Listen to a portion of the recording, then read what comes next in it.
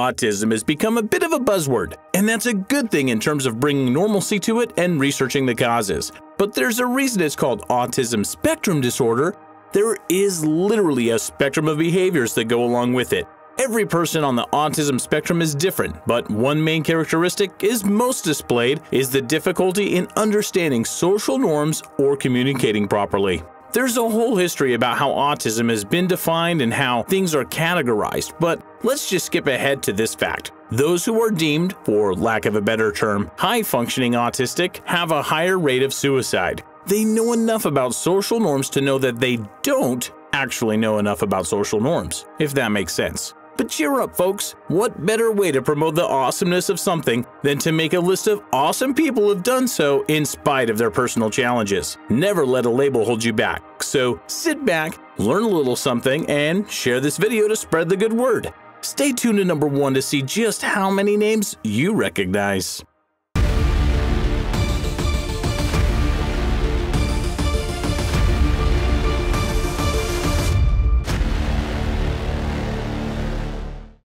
Number 10. Daryl Hannah.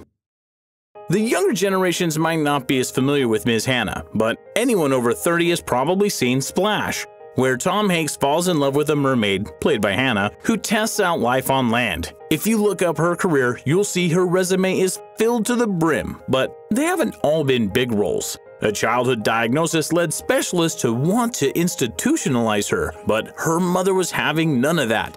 Ms. Hannah has spoken out in recent years about how having autism has affected her discomfort with and eventual avoidance of interviews and typical Hollywood schmooze-fests. This in turn has made the bigwigs tired of working with her, but she's fought her way back. Ironically enough, she never wanted those close to her to reveal her diagnosis during what could have been her big shot at superstardom. Now that she's opening up about it, Hollywood is slowly opening its doors again, with a role on Sense8 and 3 upcoming projects due out in 2018. Get ready for her to make another Hollywood splash. Get it? Number 9. Dan Aykroyd. Sometimes your obsessions or quirks can end up being the best thing that ever happened to you. Aykroyd's love, and by love we mean complete and utter obsession with ghosts, is what led him to writing Ghostbusters. And can you imagine a world without Ghostbusters? I shudder to think. Though he has been officially diagnosed on the autism spectrum, it wasn't until later in his life when his wife talked him into seeing a therapist. If you've managed to live under a rock all these years and you don't know who Dan Aykroyd is, let us remind you that he got his start on this little improv show you might have heard of, Saturday Night Live. IMDb to the rescue. Number 8. Vincent Philip D'Onofrio. Though most viewers don't know him by name, D'Onofrio is best known as the lead detective on the TV series Law & Order: Criminal Intent. Vincent D'Onofrio has played many characters over the years. He has a face you instantly recognize, even if you can't remember how to say his last name. From a loose cannon Marine recruit to a crazy evil alien, he seems to have a knack for delving into a role in a way others might not. The autism question has been circling around him for some time, which grew into a giant question mark at the news that he had written a script about a person with autism. But he cleared things up. Sort of. Well, kind of. Okay, not really.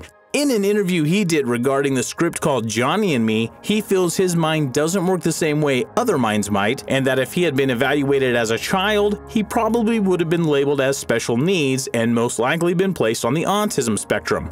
And that his autistic character in Johnny and Me is actually based on his personal experiences as well as someone else in his family. So even though he doesn't officially give a yes or no answer to his spectrum tendencies, it does reiterate how feeling different when you are younger could turn you into a seriously awesome adult. Number 7. Matthew Laberteau.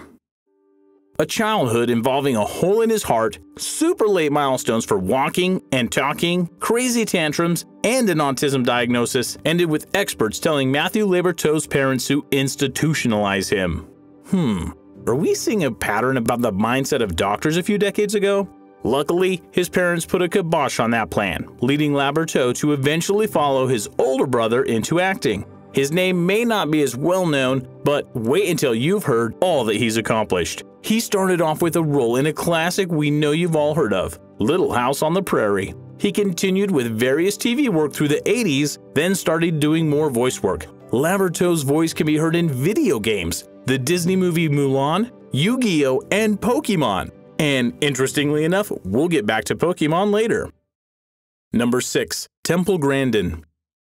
Sometimes you aren't the actor in the movie, but you're still the star. Seems how a movie was made about this lady, she's probably worth mentioning.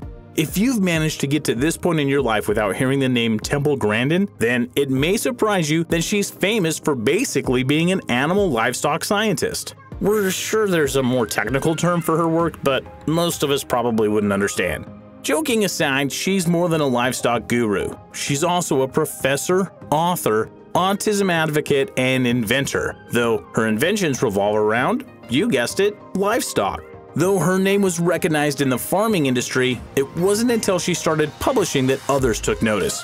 You see, Ms. Grandin's book was one of the first that helped explain the brain of a person with autism. She didn't presume to know what others dealt with, and she didn't conduct studies, but she was able to paint a picture of her mind, and it was fascinating. Simply being able to go from a kid whose only friends were the horses to someone who's able to articulate so many mysteries of autism was a major win for the world. Number 5. Robert Gagno. This up-and-coming name fits into a few different categories, as he's beginning to dip his toe into acting. Robert Gagno is also involved in documentaries and art development on the movies. Oh, and did we mention he's a pinball wizard? Yep, just like in the song by The Who. An honest-to-goodness, legit pinball wizard. Seriously, Google him. Despite a childhood of awkwardness, doctors claiming he'd never talk, and hours on end of him just spinning, Mr. Gagno is joining the ranks of those proving that a label is nothing but a label.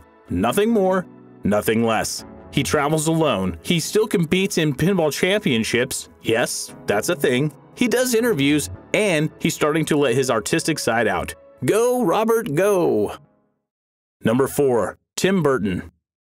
No movie would be complete without a director. Tim Burton's story is an interesting one. It's similar to Dan Aykroyd's in that a later-in-life diagnosis helped make sense of his childhood, his quirks, and general personality traits. Though we should mention he hasn't been officially diagnosed, well, not by a professional anyway, his longtime former partner, actress Helena Bonham Carter, diagnosed him, and most people agreed. But we'd love to hear about a formal diagnosis. Anyway, he was a recluse as a child, preferring to involve himself in art or homemade stop-motion videos. It wasn't until him and Helena were watching a documentary on autism for a future project that they were both working on that they had the realization. She felt as if it was describing all of his wonderful quirks and eccentricities, and he felt like someone else could finally understand how he felt as a child. He even stated that he feels his film Edward Scissorhands is somewhat autobiographical.